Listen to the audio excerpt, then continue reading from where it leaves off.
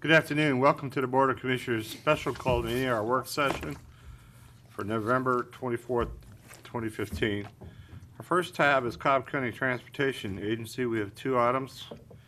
Director DeMassimo. Mr. Chairman, County Commissioners, and County Manager, our first item is to present information regarding the Cobb Community Transit Route 10X implementation plan. Bill Ball, Chief Operating Officer of Tyndall, Oliver & Associates, will be presenting. Before he does, just a little background.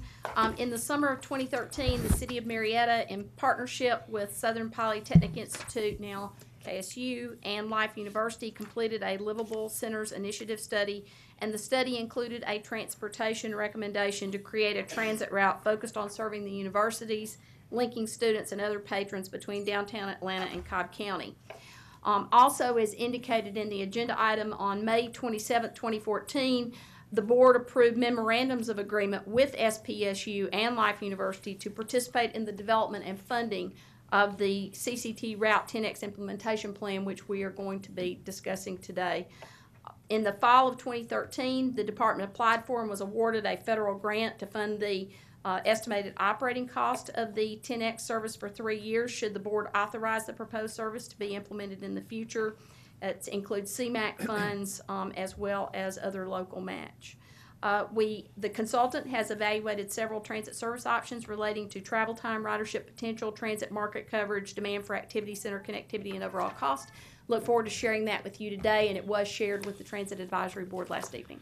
All right, before we get going, I forgot to do some little house cleaning. Commissioner Burrow. Commissioner, I'm sorry, I was told it was Commissioner Burrow. I'm sorry. I didn't know Commissioner Cupid was coming. Okay, thank you. Appreciate that, Commissioner Burrow. I just wanted to share that today we have an honorary member of the Board of Commissioners who is here. We have Ms. Harper Keaton debuting at 10 weeks old today for us with assistance of Mom Bianca Keaton. We are so happy to see you. And baby, see how beautiful she is. Thank you.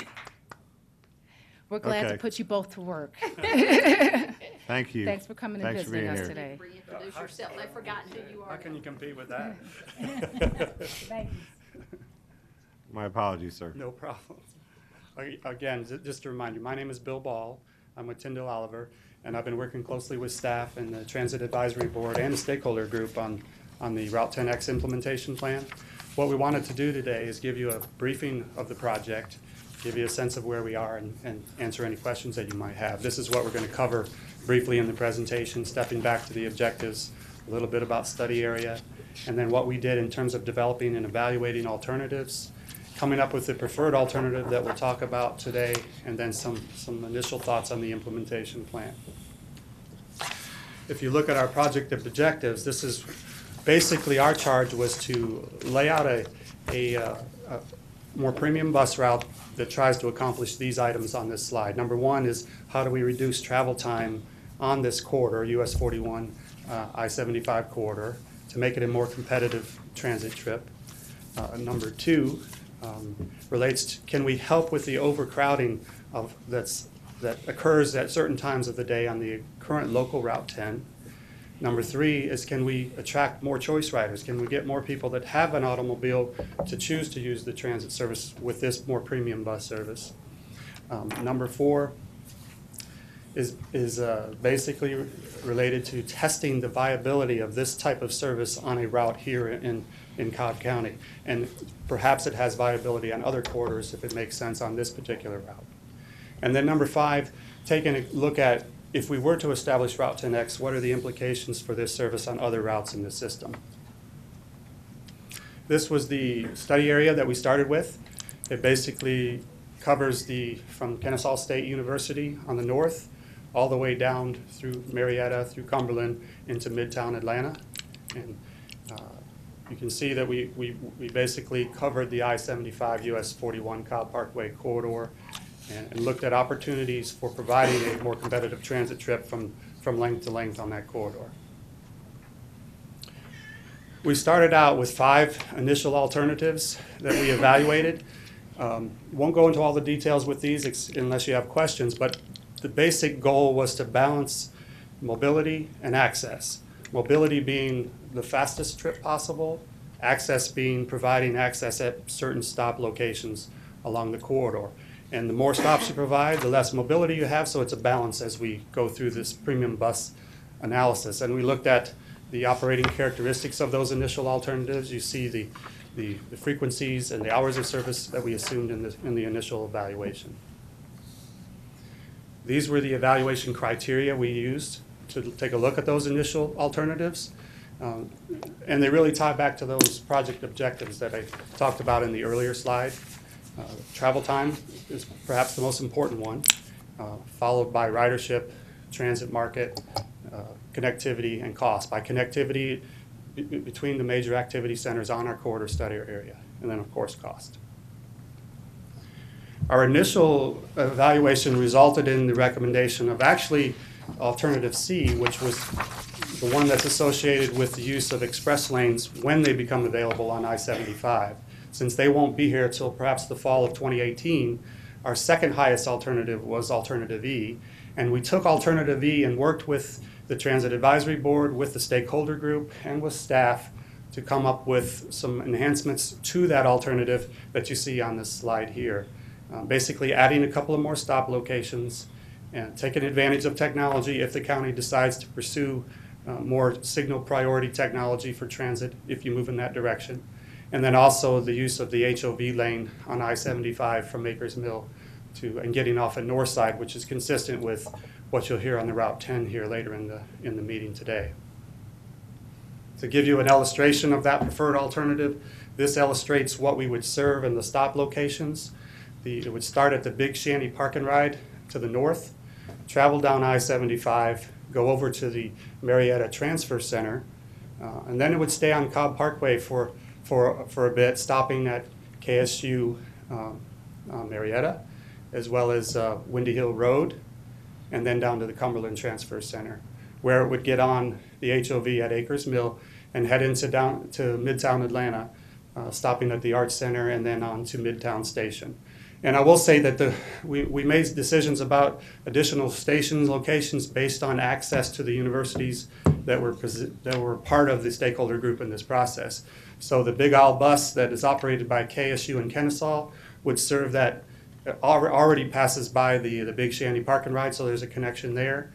And then all the way down we went down to the Midtown Station because the Georgia Tech bus shuttles would be able to provide that connection to the Midtown Station as well. And then of course we're serving KSU and Marietta as well. Wanted to give you a sense of the travel time difference. If you were to travel the length of this corridor today, it would take you riding the 40, transferring to the Route 10. There's about 70 to 75 potential stops in the local bus route system, and that ride would take you about 2 hours, 120 minutes to go the length of the corridor. With the Route 10X, we would be able to reduce that to about 90 minutes, and we would be able to get you further into Midtown at the Midtown Station. So we're saving about a half hour, conservatively estimated. Tough to estimate travel times on that corridor, given the congestion that occurs at different times of the day. But our best estimate is that you would save about a half hour if you travel the length of the corridor. Just briefly on the implementation plan, the thought is to have the discussion with the commission today, come back in January with looking for adoption of the plan, and then if we iron out the funding options, we could potentially order buses later in the spring if you decided to move forward with this service. With that, I'll be glad to answer any questions. Thank you very much. Great presentation, actually. Is there any questions, Bill, Commissioner Ott? Yes, thank you. Is there any discussion or consideration? The board has been looking at the circulator plans. I know that the effort here is to try to have a more expeditious route from KSU downtown. Is there any thought about either the Cumberland Transfer Station or whatever having the circulators pass through there, so if folks are on kind of coming in on the circulator, they can hop on 10X? That would be my understanding, is that that connection would occur with the Cumberland service that's planned for the future, yeah. Thank you. Any other questions? Excuse me. Yes, ma'am. Sir, you may have shared this. With the 10X route, are there going to be no stops between the MARTA station and Big Shanty? It's just going to be one express? No, if you look back at the map, we have 7 stop locations Okay. indicated on this map, and they're labeled on this map. Okay, So you see Big Shanty's where it starts. Then it would stop at Marietta Transfer Center. Then it would stop at KSU in Marietta. okay, Then it would stop at Windy Hill Road. Then the Cumberland Transfer Center. okay. Then Art Center, then Midtown It's just straight Station. through from So Cumberland. 7 locations versus if you looked at the routes that you take today, it's about 70 to 75 stops. Okay. How would access to Route 10 be different than Route 10X? Let's say at the Cumberland Transfer Center, could people hop on the 10X as opposed to the 10? Well, the advantage, if you're traveling to, again, we picked these 7 stations as stop locations on the 10X because they're the most heavily utilized of the stop locations on the 10 and the 40 today. Which means that if you're going to one of these locations, you would take the 10X to get there more quickly. Now, if you're looking to get at stops in between, then you would still have the Route 10 available that. to you to get to those stops in between these major stations. So you would have the option of choosing which one works best for you. Okay, good. Any other questions? Thank you. Thank you. Thank you, Director. Your next item, please.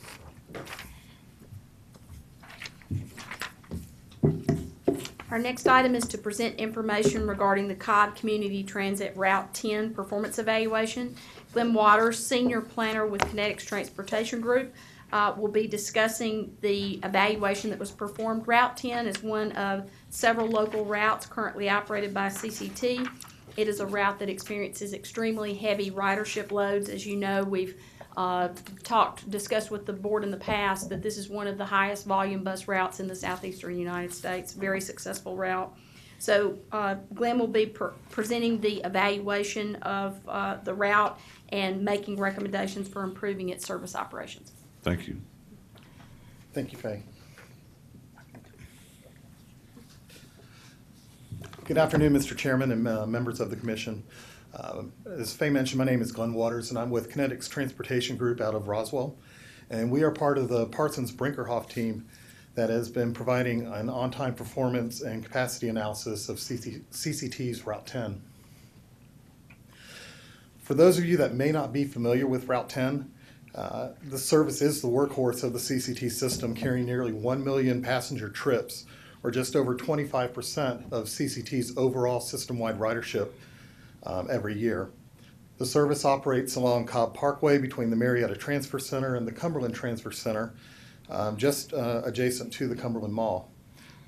From there, the route continues south on US 41, crossing the Chattahoochee to I-75 to its final destination at MARTA's Art Center station. If you've driven through any portion of this route, you've likely noticed that traffic has been on the increase, particularly during the morning and afternoon rush hours. Of course, this has had a negative impact on Route 10's on-time performance, which has also created crowding conditions where buses are fully loaded with standees when traveling on the interstate. Our goal in this analysis is to identify the root causes of these issues and recommend swift, cost-effective corrective actions. Our approach has been very much data-driven, using both quantitative and qualitative inputs. Our team has conducted an inventory of every Route 10 trip for weekday and Saturday service. Thus, we have a pretty good idea of which stops are the most and least utilized. We also measured the actual arrival and departure times at each time point so that we could better understand the pace at which the bus travels through the corridor. Our team spent time at some of the major boarding points to observe loading patterns and impacts to crowding when a bus would arrive late. And finally, we interviewed CCT and administrative DOT staff from the frontline bus operations all the way to the administration to see if their perceptions were in line with the data that we received. The map you see is just a sample of some of the data that we produced. Each dot represents one of Route 10's bus stops. The purple dots are the least utilized, while the red dots are the most heavily utilized. You'll see the Marietta Transfer Center at the top, the Cumberland Transfer Center, and the Art Center station each represent more than 300 boardings per weekday. Honorable mention also goes to Windy Hill Road, where routes 10 and 15 connect, the stop near Target, and the stop along the western edge of the Cumberland Mall near Sears. As far as capacity is concerned, we learned that Route 10's demand falls somewhat outside of the traditional rush hour. We observed crowding starting closer to the 1 o'clock hour, while Route 10's frequency doesn't improve for the afternoon rush until about 2:30. Likewise, we also saw that the morning peak demand is much more concentrated, giving us room to reallocate trips to times when demand is greater. And finally, we saw firsthand the correlation between late buses and the crowding conditions on Route 10. Afternoons at Art Center are particularly vulnerable. When buses are able to maintain a consistent 15-minute frequency, the platform is cleared and the crowd slowly builds for the next bus. But we saw that when a bus arrived late, the crowding would swell to a point that took nearly an hour to recover. So we're pretty well convinced that if the on-time performance can be repaired, then the overcrowding conditions will also be corrected.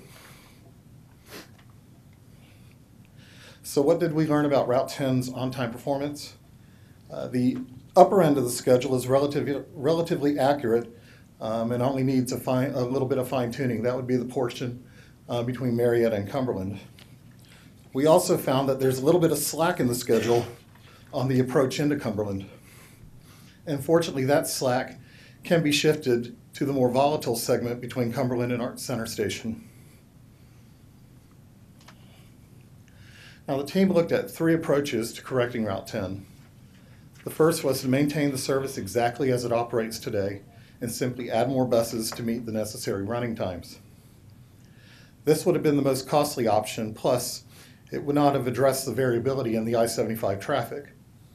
The second option would modify the route to take advantage of the Acres Mill HOV ramp.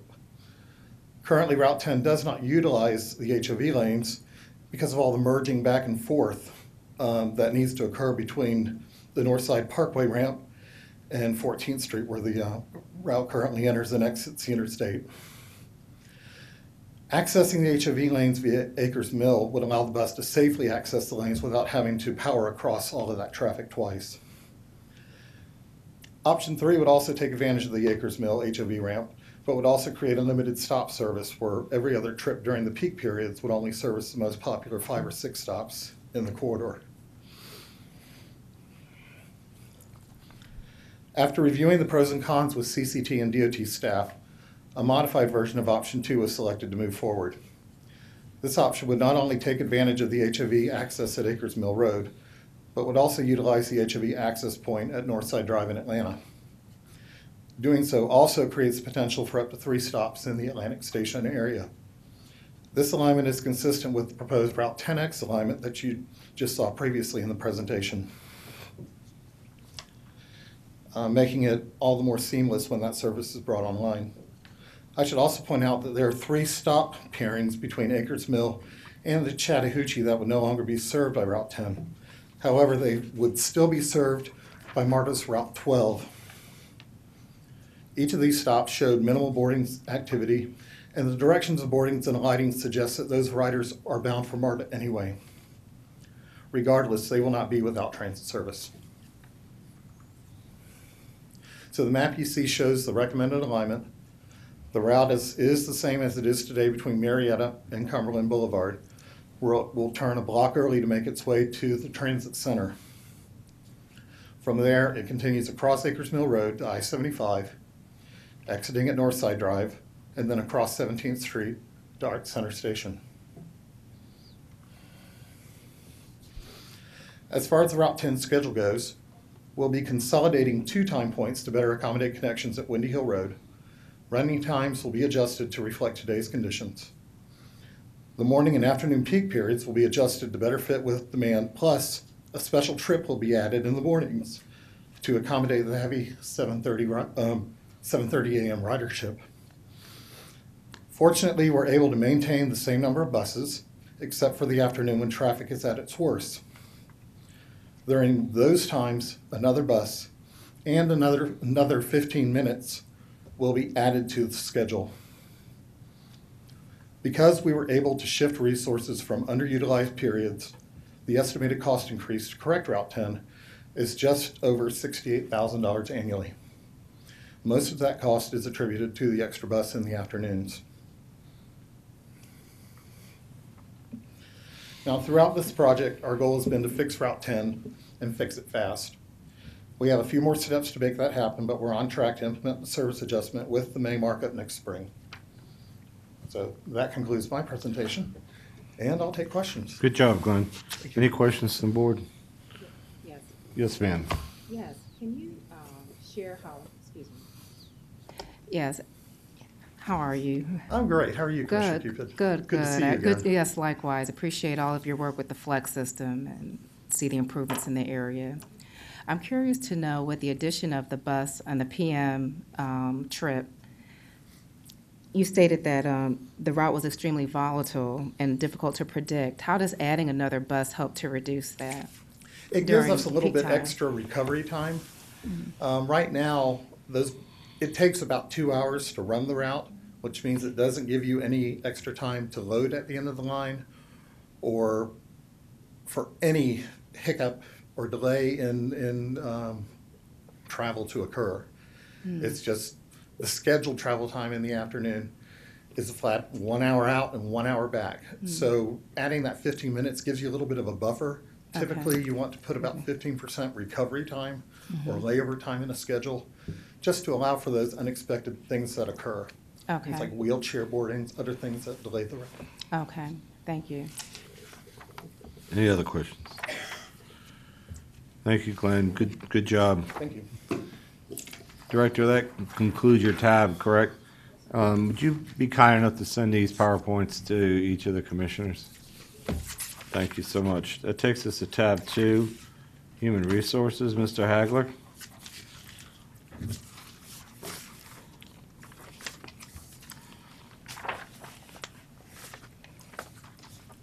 Good afternoon, Chairman and Commissioners. We started a pay study with the Archer Group that was initiated in August of 2014, and we've asked the principal for the group to come address the board as to the status of the study, Chip King, so he's here to make a presentation to the board. Thank you. Mr. King?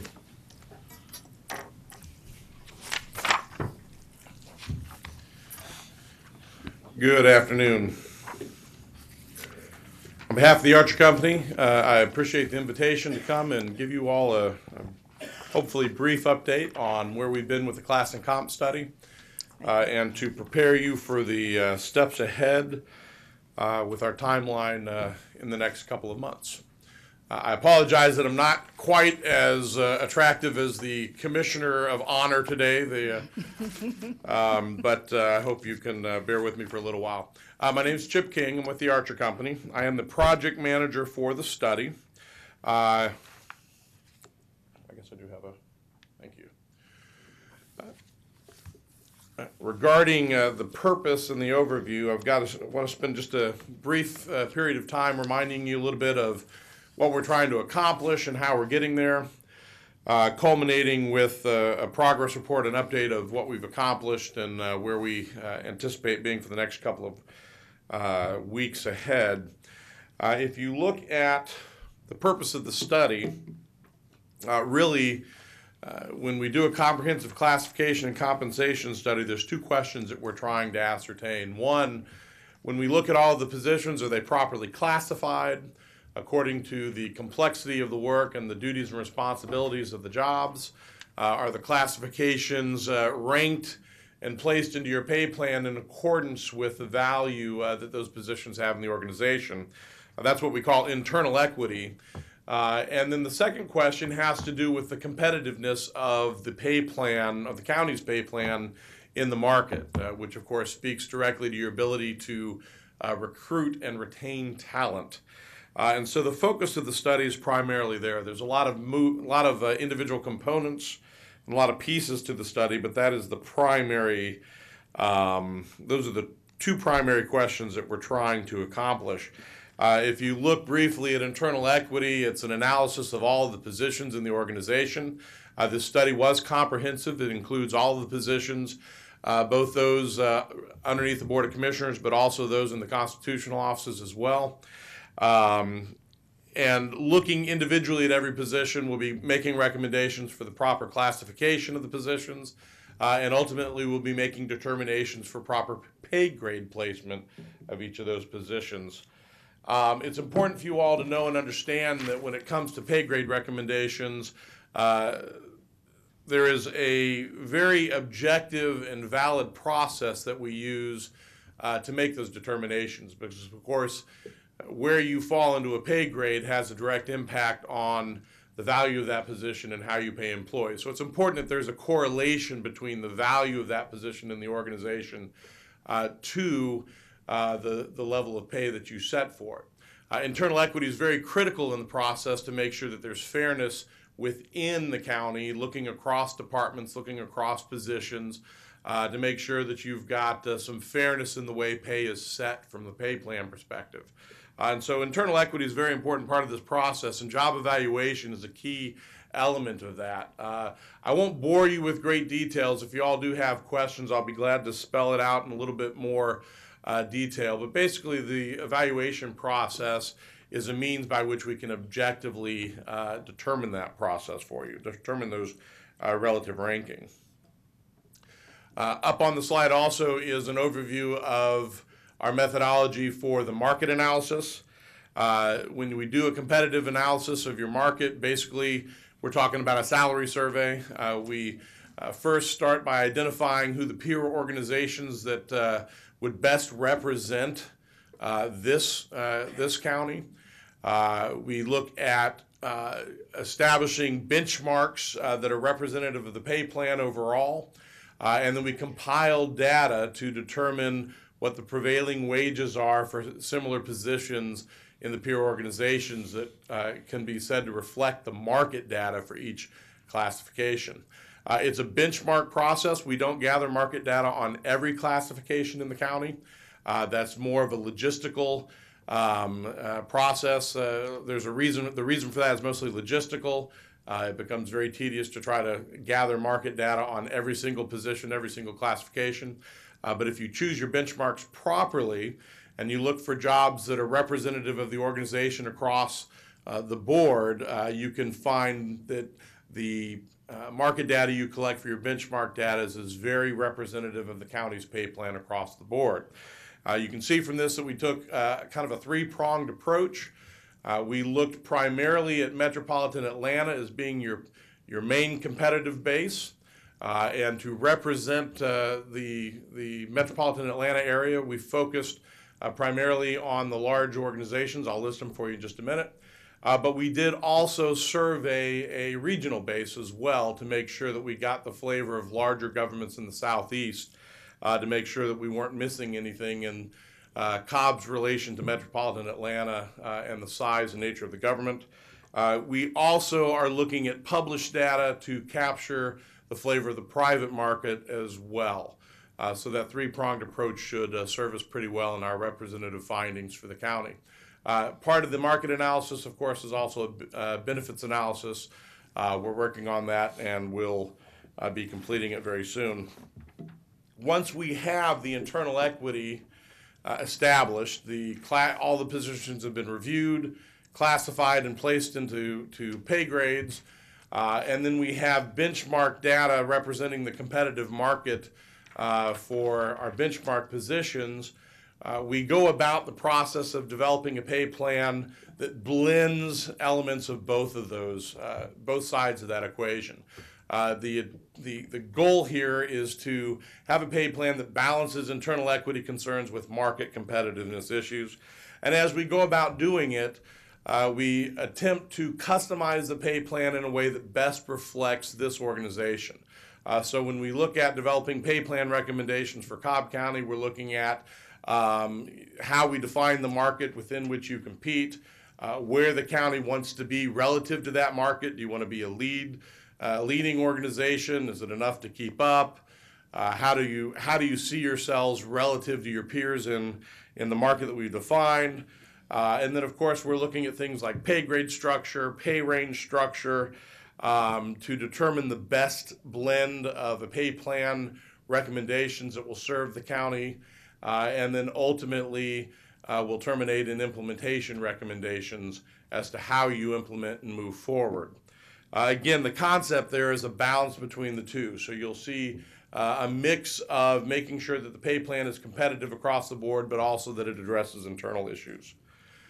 As we work through this, the end result of the study should be that you have a pay plan that represents up-to-date classifications, that positions are properly classified based on duties, responsibilities, and complexity of the job. The pay plan will reflect the desired level of competitiveness that Cobb County wants to maintain in the market. And then ultimately, in relation to that, you'll have things like new class specs, recommendations for the benefits package, and a pay plan that addresses all these positions. It's an important thing to mention here as we get towards the end of the study, of course. Employees start to perk up and pay particular attention. It's a good opportunity to remind the board and to remind the county population as a whole what we said at the very beginning of this process. Anytime you do a pay study, obviously you're looking at pay. We're trying to make recommendations relative to the structure and classification of positions. But it's important that you all know that we've attempted throughout this process to communicate to employees that there are no guarantees. Obviously, we're looking at pay as part of this process, but it may or may not result in an increase for employees as we go forward. And I think that's an important thing to just take a moment to reflect in this presentation.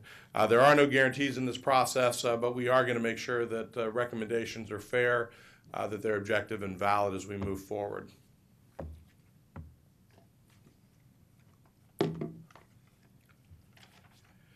little bit about where we've been and what we're up to as we round what I hope is the downhill portion of the study. The original targeted completion of this project was December 2015. We are behind schedule on that, but we are working as rapidly as we can to catch up. We've got a revised schedule that should bring the recommended pay plan to the board late February with the expectation or the ask that you'll take action of it in March. So everything that we've done in the revised timeline is moving towards that direction. Of course, throughout this process, when you see project management, it's just a reminder that we've been meeting with various stakeholders throughout the process to keep in touch and to gather information along the way. That includes multiple meetings with the Oversight Committee and multiple meetings with the Compensation Committee at various points. We're probably due for a meeting with the Oversight Committee, so I'll work with Tony to get something scheduled. Part of the process initially included an employee satisfaction survey, which we have done a lot of work on preparing. Right now it's on hold, and we're going to work on finishing the results of the pay and class study. From an internal equity standpoint, we've received and analyzed over 3,000 questionnaires from all the employees. That represents the bulk of the roughly 5,000 employees. As many questionnaires cover multiple positions. Obviously, there are some positions for which we've had to go back and get additional information and follow-up for, and we've been working on that as we go. At various times, we've met with the department heads to review operations, to obtain an understanding of how they work and their reporting structures, and to get their feedback relative to the classification and compensation study and how it will impact their department. We've spent a lot of time doing employee interviews. We've still got, that's probably the one area that we're farthest behind in, and we look to catch up on that in the next couple of weeks. I've committed to Tony to getting those completed this month in the first couple of weeks of December. We have completed questionnaires, interviews in about a third of the departments, including public safety and the ones you see listed, DOT, water, and some others. Next on that list will be Parks and Recreation, some of the courts, and then we'll start focusing on other departments as well. Throughout this process, as we classify the positions, we're working on the job evaluations to piece the internal equity recommendations together. We have established a preliminary grade structure, which we're testing internally to make sure it's going to work across all aspects of the organization. It's going to meet the needs of this of the county moving forward, and we'll be bringing that to the county for review in January. We've completed the major portion of the market analysis. As I mentioned before, we're focusing on benchmarks. We've identified about 170 benchmarks that we've worked from, and we're utilizing data from those three levels that we talked about, locally, regionally, and then private sector. When we look at the 170 benchmarks, we're focusing on metropolitan Atlanta as being the primary competitive base for all of the benchmarks in the county across the board. But when it comes to looking from a regional basis, we're focused more on management type positions, senior level professional type positions, to reflect the competitive nature of those positions on a more regional basis. And then, of course, we are factoring in private sector data as we go. I've got the organizations listed here. On the left-hand side would be the local market representing metropolitan Atlanta. On the right-hand side, you'll see the 5 organizations that we surveyed regionally for the management and executive level positions.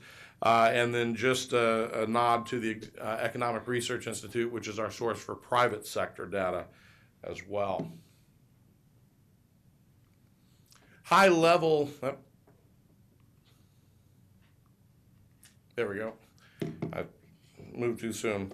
High level, the preliminary findings in the market so far. And before I go through this, I do want to just put a couple disclaimers in here. Obviously, this is a work in progress.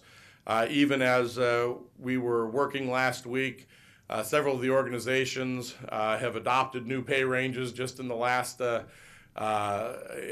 couple of weeks. So we've got to go back and update our data to reflect some of the competitors on this list, and to comb through the data one more time to make sure that we're making accurate comparisons across the board. The other thing I want to disclaim in our preliminary findings is the fact that I'm speaking very broad generalizations, so that for your benefit, to give you kind of an idea, preview of where we're at and what to expect as we move forward. But I caution anybody that might see this presentation and try to make individual predictions as to what's going to happen to his or her pay range, his or her salary.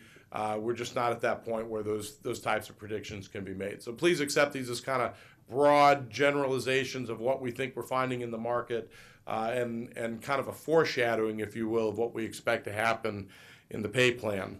Generally, what we're finding is your pay ranges, while many of the pay ranges are generally in line with market, a fair number of them are lagging slightly behind market, probably 5 to 10%. But when we look at the actual pay of individuals on a very high level across the board, generally the pay of individual employees on average falls within the market. There are groups and categories and job families where that differs a little bit.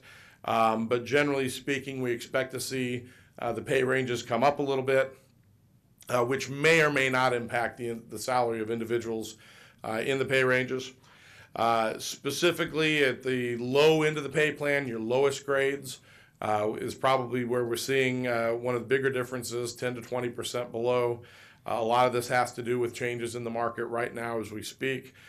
Things such as the economy picking up in construction, booming in the area, and peer organizations starting to have movement in their pay plans is impacting competitiveness on the low end. When we look at positions like public safety, you're generally at market, in some cases slightly above market. What we find in the public safety arena is that there is a very narrow margin, if you will, for a lot of the key positions in public safety. The peer organizations in metropolitan Atlanta keep very close tabs on one another, and generally we don't find huge differences from one organization to the next. But there are some changes coming in the next couple of months as DeKalb and Fulton, and I think Gwinnett make some moves in their plan, and some of the local cities as well. So we are seeing some movement there.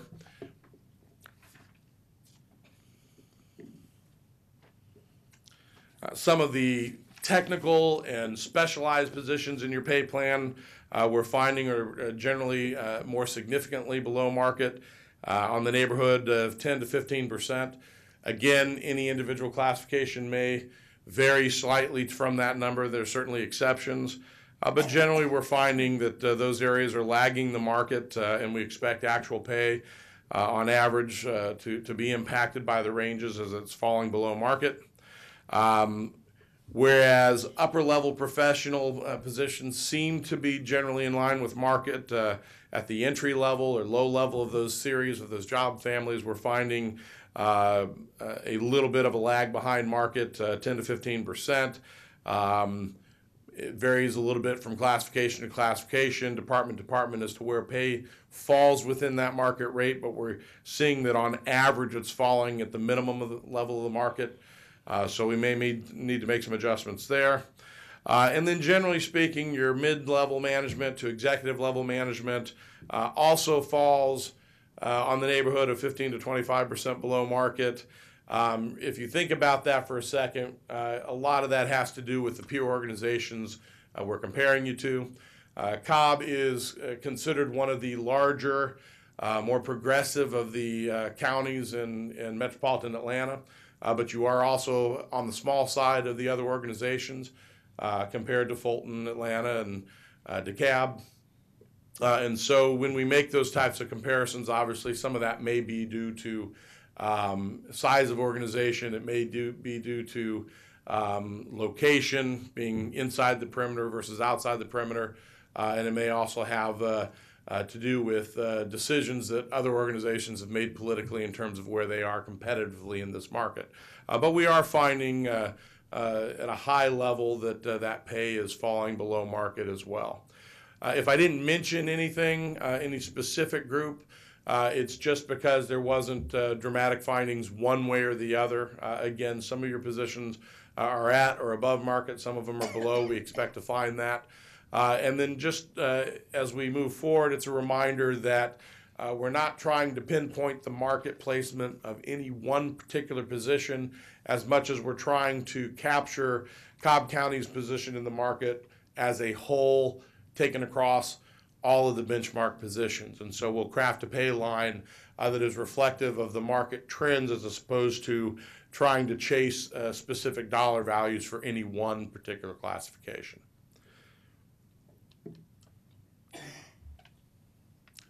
In terms of where we are in moving forward, at the bottom of the timeline, you'll see that we are aiming to bring the findings to the Board of Commissioners at your meeting on February 23rd, asking for action, hopefully adoption and approval in March. I believe that's March 8th, which means we're pacing ourselves in December and January and February to meet those marks. So we'll continue working on interviews in December. We'll continue our work on draft internal equity in December, and that will carry over into January. The market analysis the data is largely compiled, but as I said, we need to go back and do some updates to the data, and we need to do one more comb through and finalize our analysis of benefits. We'll be working on developing the draft pay plan in January and February, bringing it to key stakeholders in February for review, and then ultimately to the Board of Commissioners. So that's our timeline, a little bit about where we've been and what we've been up to. And with that, I will yield any questions or let you have the rest of your afternoon. Thank you, sir. Did the board have any questions in particular? Yes. Pardon me? Yes, I did. Yes, I had some questions. The first question I have is with respect to methodology. It was a slide 7.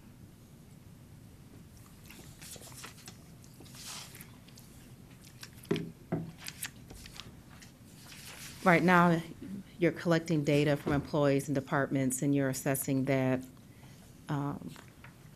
to ensure internal equity, and you're also assessing that with outside organizations to benchmark with them.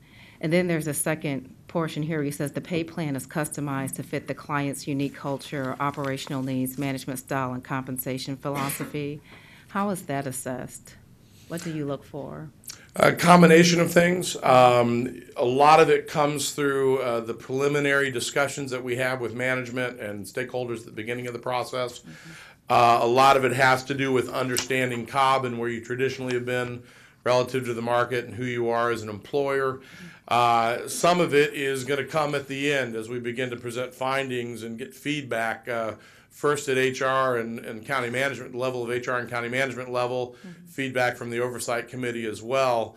But then ultimately, as it comes to you all as a board in terms of fine tuning any findings or recommendations that we have. So it comes from a variety of different places and has been kind of cumulative as we've gone along. Okay. So you'll be communicating with the commissioners to also find out what our perspective is on that prior to you presenting something publicly? Yes, ma'am. question. I'll work through county management to figure out the best way to get that, solicit that feedback and input, but we can definitely do that. Okay, thank you. Also wanted to ask about the employee satisfaction study, which you provided will follow the presentation in March on the pay and class study. How does the employee satisfaction study dovetail into what you're doing? I mean, It's really a parallel process. If you go back to how that process was undertaken, the original contract was for a classification compensation study, but the county was looking at the possibility or the potential of doing an employee satisfaction survey. I believe that was on the recommendation of the compensation committee. Okay. And they correspond very nicely. At the same time, they're kind of two separate things, so one doesn't impact the other, Okay. if that makes sense. Yeah. But what it will do is if you move forward with the satisfaction survey, it's more than just compensation related, but it's a vehicle by which you can get feedback and input from employees regarding things that are important in their employment at Cobb County. Okay. When do you assess that we'll get that, the results of that survey? That's a process I think will have to be worked out. It's to be determined. We haven't actually released the survey yet. I think the focus for Oh, the management. employees haven't taken it yet? That's correct. Yeah. Okay. I think the focus has been shifted more towards the classification compensation piece with the idea that we'll come back and look at the survey when we get through the bulk of the study. Okay. And then one final general question. I know this is referred to as a pay and class study, which may highlight wages, but certainly the compensation packages include other benefits. Yes, ma'am. So as you're assessing the different pay of various positions, are we looking at the entire compensation package? Because our pay might be lower, but we might offer something else above and beyond when it comes to other benefits. Yes, ma'am. Benefits, what we call benefits analysis, is a key piece of the process in terms of our market assessment. Generally, what you'll find is we approach compensation and wage and salary from a one aspect and approach benefits as the other. Sometimes organizations want to come up with some fancy formula that says X number of salary dollars equals X points in a benefits package. But generally what we find is that's not true. What we strive to do is make recommendations on both fronts so that if you're competitive in the market with your pay ranges and you're competitive in the market with your benefits, generally overall compensation will be competitive. We're in the process of doing the benefits piece now. Little early to give you specific results, but broadly speaking, what we've found is that your benefits package is largely competitive with the rest of the market. We generally don't find a lot of variation from one peer local government to another. The bigger differences are going to fit within the county relative to private sector employers and things like that. But generally, relative to most of your peers, there's a few tweaks here and there that will come to light. But broadly speaking, your benefits package is fairly competitive. So at the end, as we develop a pay plan with competitive pay ranges, make recommendations, and give you findings on the benefits package, collectively total compensation should work pretty well. And then, of course, there's always those intangible things like quality of life in Cobb County and the desire that employees have to work here versus other organizations. When you're competing with Atlanta and Fulton County, there's factors such as commute time and things like that that we won't obviously capture in that type of process, but speak to who you are as an employer. Okay, are those things addressed in the employee sat survey at all? Some of those are, yes. Okay. All right, thank you. Thank you. Commissioner Weatherford. The survey, do you not think that some of those questions would impact the pay and class study? I mean, do you not think that's important to know what our employees are thinking as far as benefits or pay or management style or the Cobb way or anything? I mean, it seems to me that these two should go hand in hand. I think they do go hand in hand in terms of how you maintain the pay plan over time and how you implement it moving forward. At the end of the day, classification and compensation is fairly direct and straightforward. You want to make sure positions are properly classified based on the jobs that they're performing.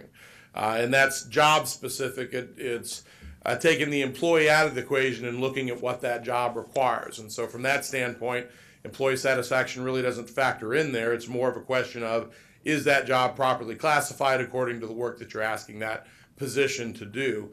And is that position, is that classification ranked according to the complexity and the value of that job to the organization? And then from the other component, of course, it's competitive in the market. What I think the satisfaction survey will address down the road is you implement and maintain the plan overall. It will give you feedback in terms of some of those things. Certainly it does address things like compensation and benefits. There's a section on that as well. But it also speaks to things like management and leadership and feedback from all levels of the county to satisfaction in the job and things like that. So it does go hand in hand. One is not dependent upon the other, because at the end of the day, you've got to have a pay plan that is fair, that is competitive across the board. And from there, the feedback really gives you an ongoing pulse of the employees, if you will, in terms of how well it's received and issues they may have. Well, I understand that from a technology or a technical standpoint and a methodology standpoint, but from a board standpoint, from my decision-making, this board's decision-making, Well, it's important to know that, I think. If I could address this, the distribution of the survey is a separate, total separate component, if you would, from the pay and class study. It's a pay and class study which we started, and then compensation committee also felt that it would be advantageous for the board and management team to know the opinions of the individual employee as it relates to things that are not as tangible as what's being addressed in the class and pay study. So yes, they are both between employee and employer, and employee and a management, but the purpose of the pay and class study is to just do that, look at the characteristics associated with each of the parameters in which the job operates, not the person. The survey has to do with the relationships with the folks that are associated with it. Mr. County Manager, would you agree with that in terms of what we're trying to accomplish?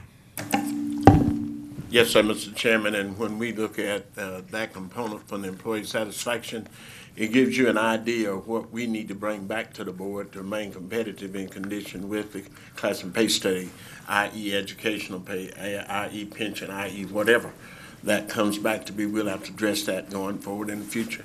Yeah, I think I understand that, Mr. Chairman. I think what I was trying to say is that I think this board has a component that is missing when we make decisions on pay and class study, because employee satisfaction to me is a great part of why people work here, why people stay here. And, you know, we're going to be asked to make a decision on pay and class before we have a survey. Is that correct? No. We could talk about this more at length earlier, but I think the classification and compensation study is an analytical perspective. No, I understand that, yeah. The other is more of an analytical, or not analytical, more of a subjective opinion piece as to how people feel about where they're at. Right. Okay?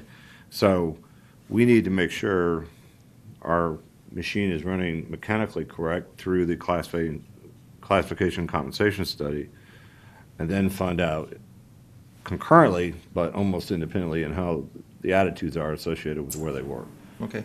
And so they're both very important to do, and they're both very important to look into relative to each other, but one shouldn't play into the creation of the other, only because that takes an individual who may be either dissatisfied with his current position, or that same position where the individual may be very happy with this situation, and that impacts our technical perspective of how we are competitive from the technical perspective.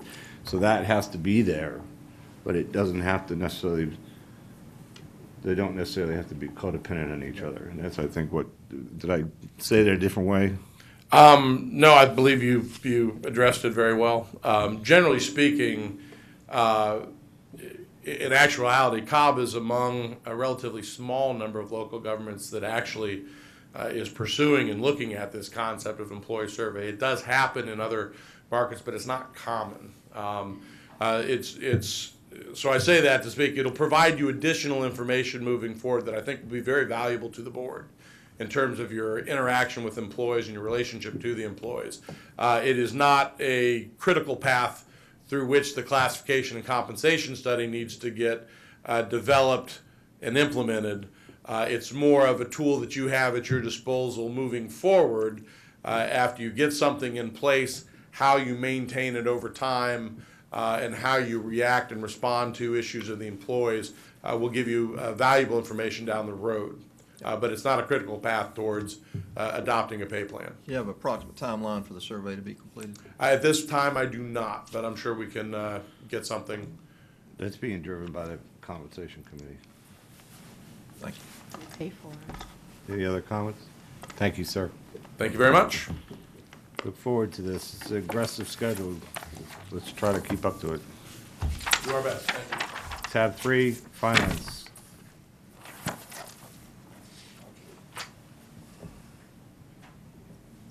Good afternoon, Bill.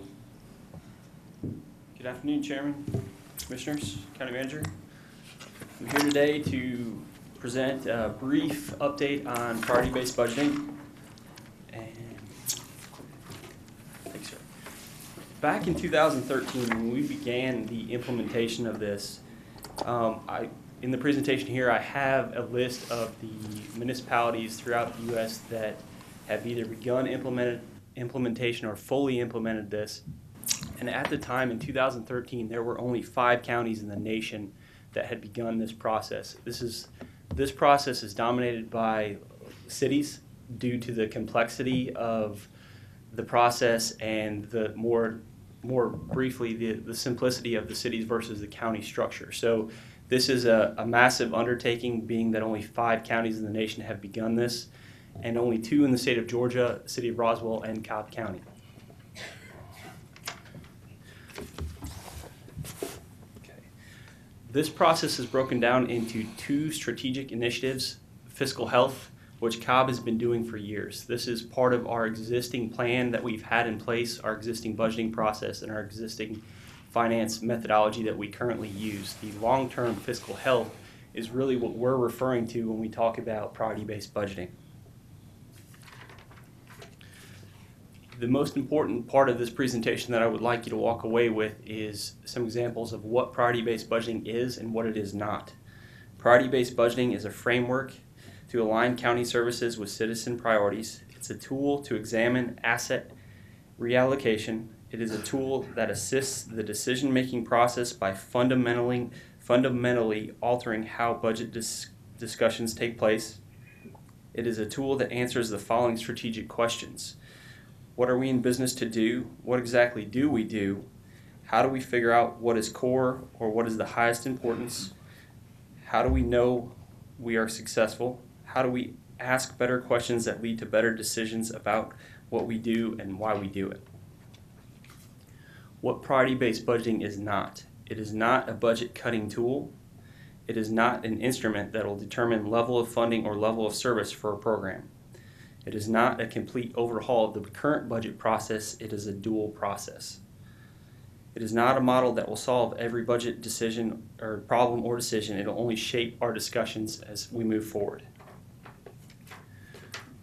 This process is broken down into 5 steps: determining results, clarifying result definitions, identifying programs and services, value programs based on results, allocating resources based on priorities. The first 3 steps have all been completed by the county. Determining results was completed in December of 2013.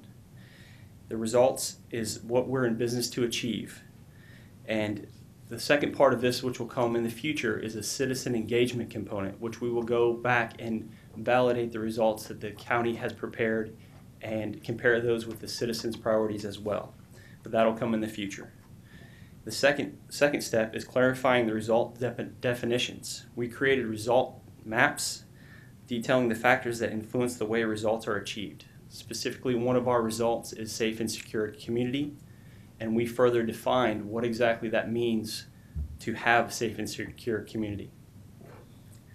Step 3, we have identified the programs and services, and that was completed in June of 2014. Currently, Cobb has approximately 2,800 programs, and that is a lot. As we move into the later stages of this process, such as scoring and costing, we should see program consolidation. The last 2 steps, 4 and 5, are yet to be completed, but we're currently and fully engaged in step 4, valuing programs based on results. We're valuing these programs based on how they influence the county and achieving the results that we have identified. This is broken down into 2 steps: self-scoring, which departments score their own programs, and then they go through a peer review process with outside departments looking at their scores. The final step is allocating resources based on the priorities. Once we've completed our scoring, we'll present that information to our consultants, the Center of Priority-Based Budgeting. They'll provide us with a diagnostic tool that we hope to present to the board in April of 2016. We do anticipate this being included in the budget discussions for our next biennial budget. And lastly, how it benefits the taxpayers. This maximizes the benefit of every tax dollar collected by aligning it with the citizens' programs, or currently the county's programs, which will be further compared against the citizens' priorities, and ensures that every dollar spent is being evaluated against Cobb residents' priorities, which will also happen when we further engage with the citizen engagement piece. At this time, I'll take any questions that you may have. Thank you, Bill. The board have any questions? Commissioner? Will you email us this presentation? Yes, ma'am. And where are we in the process of all the departments giving their input? We have completed the program inventory, which all the departments have provided, and now we're in the scoring phase, which they go through every program that they've identified, and they match it up with the results of the that we've identified, basically the goals of the county, and they receive a score based on each one of those criteria. So we're basically in the self-scoring process, and then we'll move into the peer review process. Okay. So the final 2 steps are where we're at. So we've been involved with this about 3 years, 2 years? We started in late 2013. So we've done a lot of work in a short period of time Yes, sir. relative to everything else that's been going on in this last couple of years. So I want to give a shout out to you and your team and Jim and his leadership, but also to all the employees that have participated in getting this program moving forward on top of what they've already been doing. I know it's been Absolutely, sir. challenging. And we can take very little credit. Most of the work has really been performed by the departments, and we really appreciate their involvement and their help in the process. As do we. Thank you very much. Thank you. Yes, ma'am. Yes, I have a question regarding the citizen engagement piece. When is that expected to occur? We haven't determined exactly with the time frame of completion. Typically, what we've seen from other counties and municipalities that have implemented this is they go through the whole process internally first, and then Okay. within a year or 2, possibly 3 years after completion and having more data, they go back and they use the citizen engagement component. And then we've seen other municipalities do the citizen engagement component up front. So we've seen it a variety of different ways. Okay. And after discussion with the county manager and some of the presentations we've been to, we felt it would be better to do the internal implementation first and then Okay. reach out to the citizens afterwards. Okay, so the April deadline is just the internal deadline. Exactly, the internal implementation. Okay, can you go back to that timeline for a brief second? Sure. Sorry, I just want to look at. Slide 8, steps to success. Okay. So Okay. we are in the valuing programs results, or valuing programs based on results, and we anticipate that the self-scoring being completed in February of 16, Okay, the peer review process of that being completed in March of 16, and then lastly, we anticipate bringing the diagnostic tool to staff and elected officials hopefully in April of 2016, and plenty of time to have that be part of our biannual budget process discussions. okay. I just have a somewhat of a concern with Sure. step 5. Sure. As we're allocating resources based on priorities, if you look at the following slide, it heavily emphasizes alignment with citizen expectations. That's correct. But if we look at the timeline, we'll be utilizing this as a tool to assess priorities without that feedback. That's correct. The expectations that we've prepared first was using staff, departments, and elected officials. So we've gathered all the results based on internal, but using involving the commissioners as well. So we feel like we do have some feel for what those results are going to be. And that's where the citizen engagement component will come in the future, is to hopefully validate those results. There may be some changes in the future, but that's kind of the approach that we took. So we do not have the direct citizen input. We have it more through the elected officials at this time. Okay. Okay. And I could just speak personally, I know that the people that we all serve, they vary greatly in opinion. And from looking at some of the processes that we have going on right now with the COB 2040 study, we also had the update to our CTP. It required, it was a multiple year process to get that public feedback Sure. in determining the direction of the county. And I just want us to not, I know we want to use this tool as a helpful tool. I would just caution us to not to be too aggressive in doing it without public feedback, because even in the statement that we're looking to the public to validate it almost puts a slant on what the public's input is going to be, because they might have different priorities, which might run counter to what we have internally, because we just see things from a different lens. So I would Absolutely. just encourage us, for us to have a very robust program in setting the priorities based off of that public feedback. Absolutely, and our results are broken down into internal results and external results. So safe and secure community would be one of our external results, but a lot of our departments within the county service other departments, and that's where the citizen component won't come into play nearly as much. But Okay. all of those, like we'll have IS that may service, obviously public safety, which would be feed into safe and secure and community, which those are the results that we'll want to identify and get confirmation from the citizens. Okay, very good. And then just another observation too. I know this has been a long time in the making, even started before me being here. And right now we're going through, if we haven't already gone through a process of polling persons internally to get their feedback on priorities. But it's very likely that priorities can even change on an annual basis, if not Absolutely. even shorter than that. And don't know if we have a mechanism to assess the changing priorities of the county and assessing how that's going to feed into this tool that comes out. And that's one of the things that we've seen through other municipalities who've implemented, is every few years they'll go back and reevaluate their results or their goals to determine the priorities. Are they still relevant? Because they, as you said, they can change. And the nice thing is, the hardest part of this process is identifying the programs and scoring them. So if we change results, it's really a small transition. So the initial Okay. implementation is where the bulk of the work or majority of the work will come in.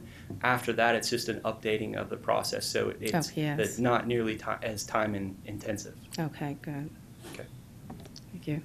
The entire purpose of this process was to get us more in line with what the community wants and is willing to pay for, and to how much they're willing to pay for it.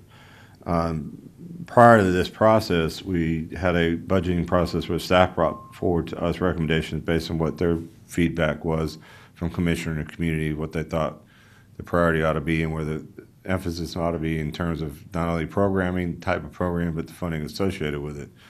The purpose of this is to quantify more accurately, if you would, what we do have, the costs associated with it, the benefit that's provided by each, and if you would, a cost-benefit analysis for each individual service, and what, in turn, the public can expect for that dollar invested in that particular program, and enable us to be more responsive to the public.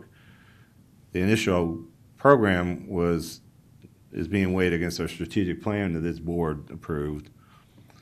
And as we go forward, this is actually a step towards doing exactly what we need to be, but we need to go through this process of, as you say, self-evaluation and quantifying what we do have, the value associated with it versus the expense. And I think this is where the board has been asking us to go to be more responsive. So I think this is exactly what we need to do to be more responsive to the community.